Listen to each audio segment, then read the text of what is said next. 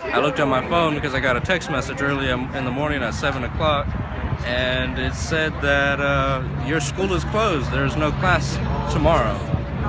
And I was like, I thought that was honestly a joke, until I actually went online and tried to pull up Heald EDU or something, and it went straight to the Corinthian College institution is closing due to this, and this. And I was in shock. I was honestly flabbergasted. I didn't know what to think. Yesterday morning, I got an email saying that effective April 27th, our campus and all other campuses would be closed and all school would cease.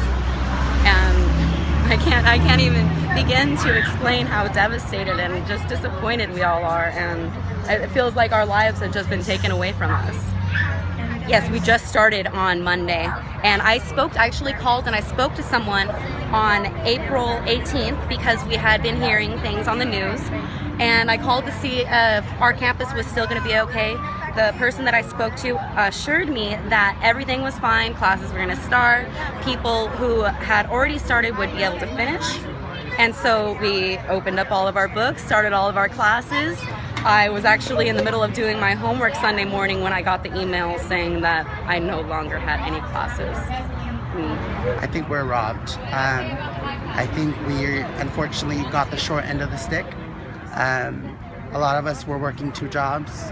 I myself was going to quit my job because I was almost done with my career, and unfortunately I'm glad I didn't do it because I would have been short-handed. I have bills to pay. I don't have a family, but I work very hard, and I think what we're going through is unfortunate as students. I think we will grow from this experience.